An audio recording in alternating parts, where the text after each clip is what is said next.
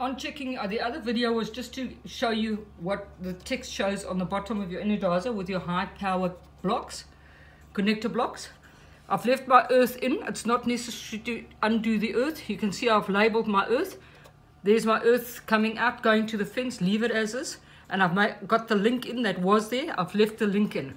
All I want to do now is I want to test the electric fence. So I'm going to make a short little fence with this and see whether my Energiser is faulty or not. I'm doing my fence feed, fence return.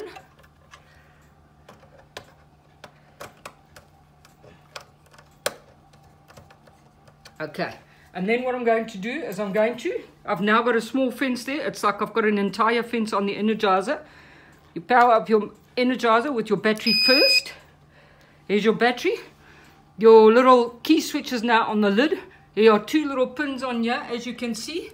Just take a little screwdriver and touch the two pins together and see whether your Energizer is doing what it should do and going and running.